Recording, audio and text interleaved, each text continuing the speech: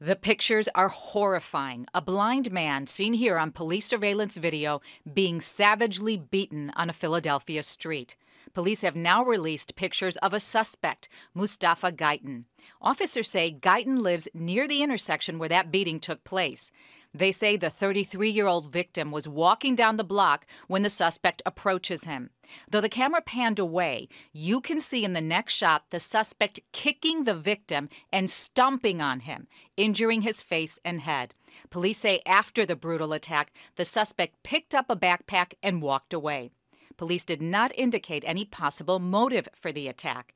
Even more shocking is that it appears that 3 people walked by, witnessed it, and seemingly did nothing. It's despicable, really.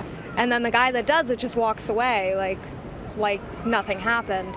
It's kind of ridiculous. Residents of the neighborhood were just as disgusted that this happened. It's just really bad, especially people that can't defend themselves. I mean, the guy's blind. This is not the first case of bystander apathy. In Queens, a Good Samaritan homeless man was fatally stabbed coming to a woman's aid and was ignored by pedestrians walking by. And in this surveillance video, a Philadelphia transit officer struggled with a fare evader as multiple witnesses watched without calling police. People just might not want to get engaged because they think that the perpetrator may be carrying a gun. Being a good Samaritan these days is riskier than it used to be. So when you see something like that, you want to jump in, but is it the right thing to do for your own safety?